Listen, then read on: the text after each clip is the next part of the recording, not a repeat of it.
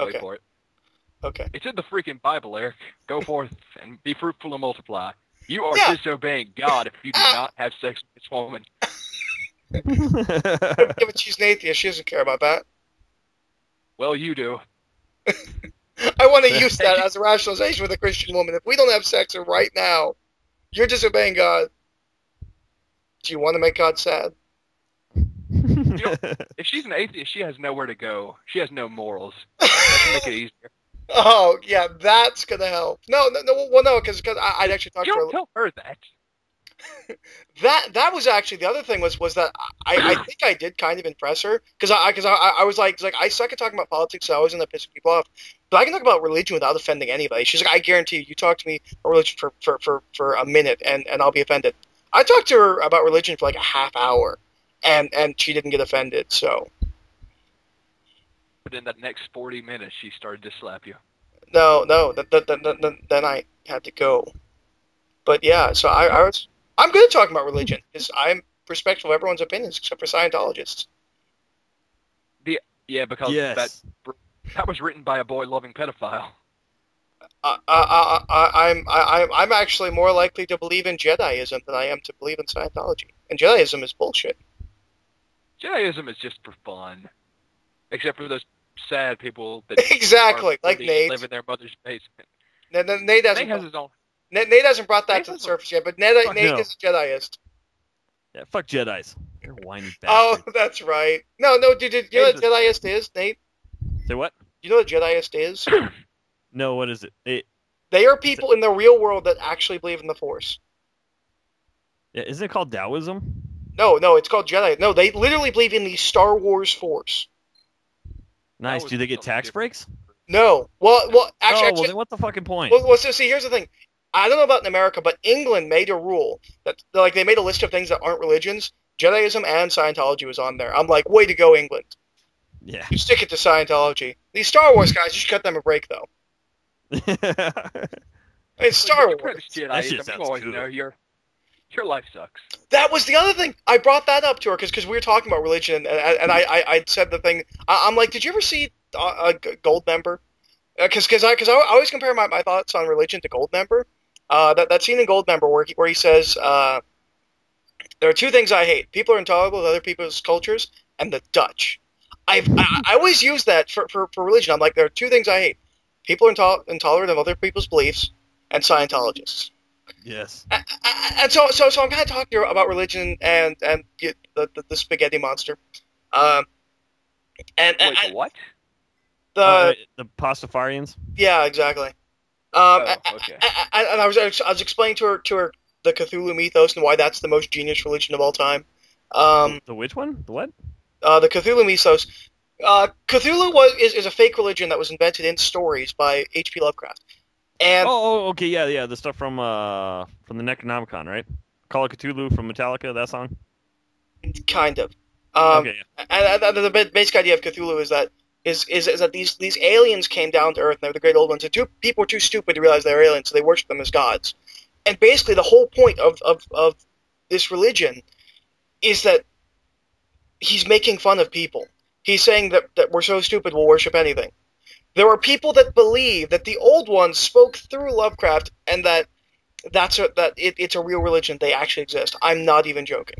So No, I completely understand. I think my sister used to follow that stuff way back in the day. It's to me it's the best religion of all time because it was a religion made to make fun of how people follow anything and people follow it. That just genius. But like I'm talking to her about this stuff and I brought up Jediism and she's like, if I believed in anything I'd believe in that. I'm like, really? She's like, well, maybe not the Force exactly, but that kind of idea, which I guess would be Taoism. Yeah. Atheism is lazy. It kicks ass. No effort needed. Wouldn't you be more of an agnostic, Nate? Probably, yeah. A Tao-gnostic? There's a higher. Agnostic is where you believe there's a higher power, but you don't know what it is, right? I think you believe that there's something other than just a lack of existence after you die. Nate's between religions at the moment. Yeah. What are you between? I don't know. Atheism, Taoism. Yeah, so somewhere in Atheism between. isn't a religion. Atheism is nothing. Yeah. Atheism is zero. It has no meaning. But zero does have a meaning. It's in 10 and 20 and 30. Yeah. So I think probably the two closest things would be either Taoism or what's the other one? I'm so converting that religion. Just be a jackass. Jediism, Cthulhuism, Yeah, Jediism. Okay, yeah, you should totally convert to Jediism. That would be awesome. That would be. My respect for you would go up miles, Nate. Do they have a Mandalorianism? Oh, I want to be in that. Yeah, same here. A Mandalorianism? I don't know. Yeah. I know what Mandalorians are. I'm just saying, that wouldn't be a religion. Apparently, it can be. Jedi's one. Yeah, Yeah. because no, but Jediism is the general just belief in the Star Wars Force. Mandalorians would be like saying samurais are a religion. It's a way of life. Or Klingons. Yeah. Okay, so what do they call it when you're one of those guys who practices the Klingon or Mandalorian way of life? Because I guess there are people who do that. You call the Mandalorians awesome. You call the Klingons losers. I mean, Wait, what? I said you call the Mandalorians awesome. You call the Klingons losers. Good answer. Speaking There of was which, have you something guys else read reading- any of the Republic Commando series? No, I have not. I have standards. Okay. Oh, that's a great series. Fuck you guys. Yeah, Eric has standards. He doesn't read. No. Oh. If there's no Jedi, it's boring. Wait, what? Oh, come on. No. Really, I find Star Wars fiction to be very boring without lightsaber fights. Oh, okay. Well, this one has some. Does it now? It does. This is actually one of my. Well, the fourth book in the series, Order 66, is like my new favorite book ever. It's that good. Wait, it's set in the pre-trilogy? Yeah. Because what it is it all. I thought we agreed those don't exist, Nate. If there was anything pre-episode 4 that totally kicked ass, it'd be the Republic Commando series. Have you ever read the Darth Bane books? No, I haven't. I think there's 2 of them now. I only read the first one, and that was awesome. They were supposed to put a book on the Grey Jedi, which I really want that to get published because that's interesting. that's my Jedi. Like the ones who are like, I kind of like the dark side, kind of like the light side. I'm gonna stay right here. I'm gonna be me. I'm like, yeah, I like the Jedi. They're gonna be me. Yeah. I don't know. I recommend reading the Republic Commando series because it's pretty cool. Is it the comic book or is it the novel series? Novel series. There's 5 books. Well, there's 4 Republic Commando books. Then there's 1 Imperial Commando book. And then there was going to be a second one, which was going to finish off like the whole series, like all 6 books together. Right. But right as she was getting ready to write it, the people who are in charge of like Star Wars and stuff said, "Well, here's the problem. We're getting ready to release season 2 of the Clone Wars, and we have something in there that's going to basically decanon like everything having to do The with Clone Wars decanned everything anyways. On top of that, George Lucas has already said if it's not in film, he doesn't consider it canon, hence The Mandalorians. Yeah. Goddamn, how do you ruin that?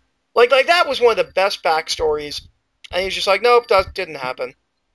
Yeah. Well, actually tomorrow or Friday night's the episode where it like decanons all these books. And so the writer for the Republic Commando series, she was like, you know what? I just can't find a way to work it in. I've got other stuff I want to write, so fuck it. I'm just not going to finish this series. I'm all Sucks pissed for off. you. Yeah, no kidding.